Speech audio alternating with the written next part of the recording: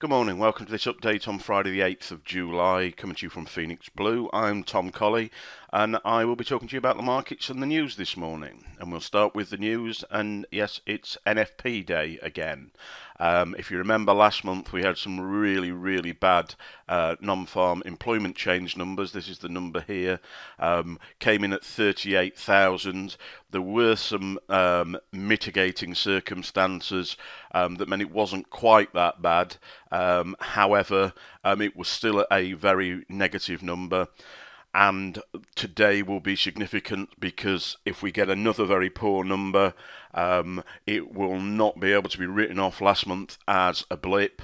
It will be a trend or the start of a trend. The number we're looking for, or the number forecast this month, is 175,000. So anything above that's going to be perceived as positive. That should give us some dollar strength, a sell-off in equities. If we get a significantly lower figure, we're going to see dollar weakness,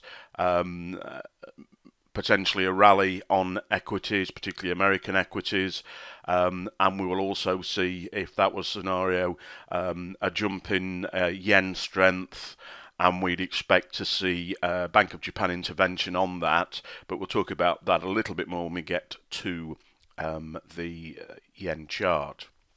Now, just going back earlier in the week to indicators that you could look at in terms of what you might expect from non-farm.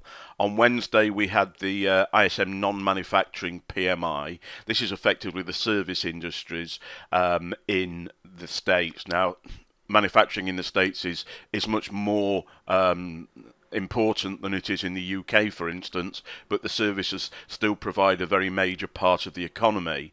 Anything above 50 on this number is the services area of the economy expanding. So you can see we got some really nice numbers in there, which would suggest that the non-farm could produce some decent figures. Then yesterday we had two other pieces of information. We had the non-farm employment change from ADP. Again, this isn't the same as the non-farm employment change, but it always comes in the day before, or sometimes 2 days before, and you can see against a forecast of 158 we got 172,000, so a positive there. We also had unemployment claims that come in weekly, and as you can see, those claims have reduced from 269 or from 270 to 254 against a forecast of 269. So looking at those three, and they don't guarantee anything, but they do suggest that we could well be looking at some decent non-farm employment change numbers. We're also very interested in the average earnings. We've been interested in these all year. The employment rate suggests that there's nearly full employment, or of those looking for work, there's near full employment. That should increase average earnings as there isn't supply doesn't meet demand in the employment sector. So we'll be watching that this afternoon. Now that's at 1:30. Be aware that you don't want to be in, unless you're specifically trading non-farm, you don't want to be in the markets after maybe 12 o'clock, something like that. Any trades that you have open, you want to be thinking about what your risk is and maybe closing out some profits, trailing the stops to reduce your risk. If you've got any pending orders, then you want to be looking at cancelling those with a view to reinstating them after the weekend when the volatility has settled down. Okay, news for ahead of that today. We've just got the Canadian news at the same time, employment change and unemployment rate there, but that will pale into insignificance versus NFP. Right, over in Asia, overnight, what I've done here is I'm taking a weekly look at the charts we normally look at. This is the Shanghai Composite, the composite of all the major Chinese equities markets. As we can see, we've had a second bullish week here in China. We're coming up towards this key level here and this downward trend line. We're in a triangle. Are we going to see a break above? And that's going to potentially lead to new highs for the year. 2016, we started extremely low, or we fell extremely low through here. April was the high point. Are we going to see new highs in this market? Bearing in mind that it's much more controlled than Western equities markets. Here we've got the US dollar Chinese yuan exchange rate. We talked about this earlier in the week. We talked about it reaching new highs. Well, at the end of the week, we've actually got, assuming this is the weekly close, it's the end of their session, but obviously would still be running until the end of this evening. But it looks like we've got a close to a new high. If you remember me saying earlier in the week, when we had this devaluation and this run to the downside, or weakening yuan here, that was matched by significant bearish moves on the major US equities markets. The Chinese economy is struggling. It's a manufacturing economy. It needs, or potentially needs, to devalue its currency to make its exports more competitive, particularly when we're looking at a potential slowdown in the rest of the world following the uncertainty of Brexit, etc. And the potential that US rate rises aren't now going to happen in the short term. Over on the Nikkei, the Japanese equities, Mark spoke about this yesterday, I believe. We're looking at a level circa 15,000 here. We had a touchdown here, a retest of this triangle, another test of this level here. This coincides with what we've been seeing, or what we see as Bank of Japan intervention in the US dollar yen exchange rate. When they weaken the yen, we will see a rise in the equities markets, working inversely to that. If the Japanese government are desperately trying not to allow the yen to appreciate any more, again, because Japan is a big exporting, a big manufacturing country, they need the products they produce to be competitive in world markets, and an increasing yen price will be negative to that, which would see a fall. But if we see, let's say we see good NFP figures today, we'll see a rise in the dollar, and we should see yen prices falling off, or yet the yen weakening, which would see us with a return to a bullish move in this market. Here is the dollar-yen chart. What I've got marked here, this is a zone where back on the morning of the Brexit result, we saw what we believe was Bank of Japan intervention. We would anticipate, and have been anticipating, intervention at this level on an ongoing basis. However, if we were to get poor non-farm payroll numbers today, the power, or the size of that move might not be something that the Bank of Japan could, or were willing to try to stop and turn on a sixpence or a dime. So although we've had orders in this market for, well, virtually since the 24th of June at specific levels where we think we've seen intervention, those orders won't be on today through NFP, simply because the move could be so significant, plus inevitable volatility there. Over on the dollar index, well, again, since Brexit, we had a strengthening on the dollar there. We had a bear flag here, which we broke out of. We've retested. Yesterday was a bullish day, but since then today, the price has fallen back down on the dollar. We'll be watching this. Clearly, 96 is a key level at the moment. We'll expect to see further long side dollar strength, which has been our preferred bias all year. If we get decent NFP figures, if we don't get those, then we're going to see a pullback and a weakening of the US dollar.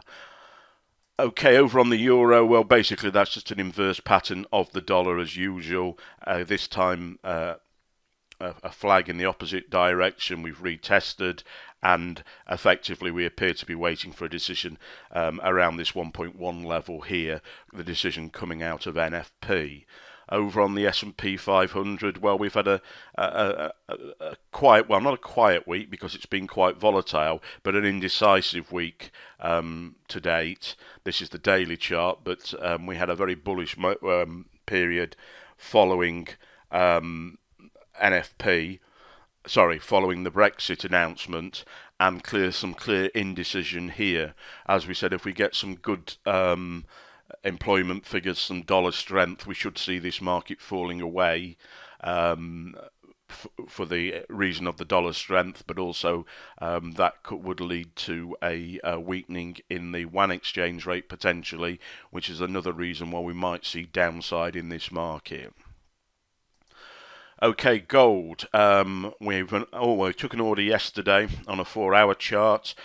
We've had a COT extreme signal indicating a high in this market for quite a long time.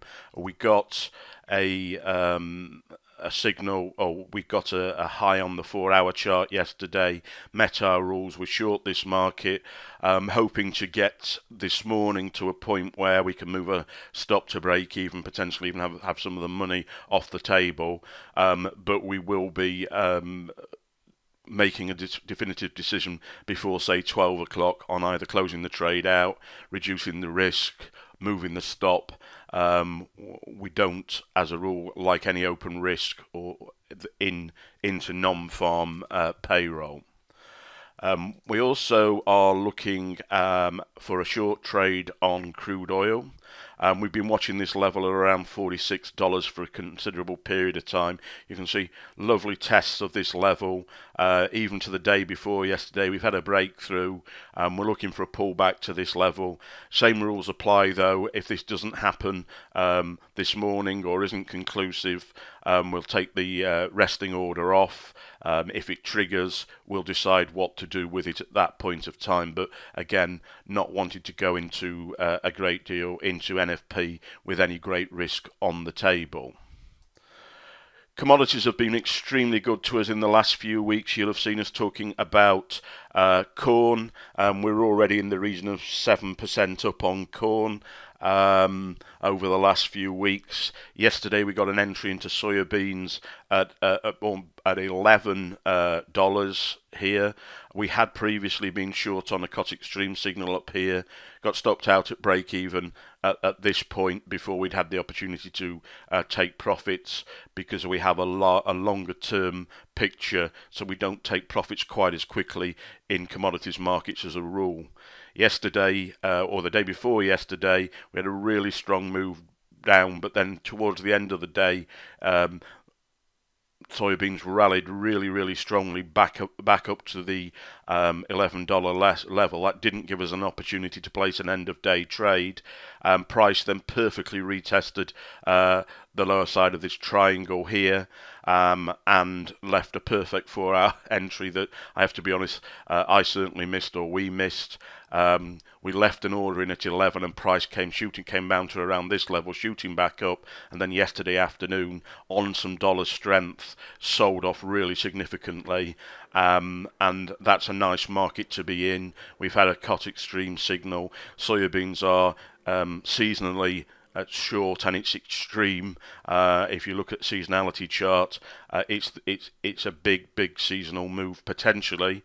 So we are looking for levels down here in the longer term, and we'll be looking for opportunities to scale into this market. At the moment we've got stops at break even, but there are several levels of interest down here.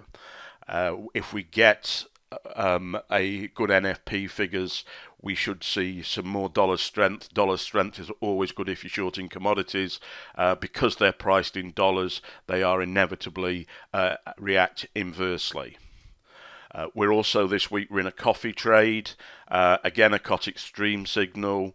I don't remember a seasonality on this one, but the details of the COT buying and selling gave us a very specific decision that this was the area. We'd previously traded this level or this price without success.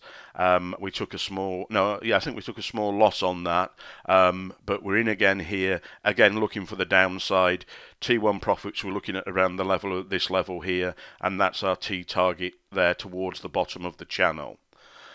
Okay, so commodities of where it's been at for us.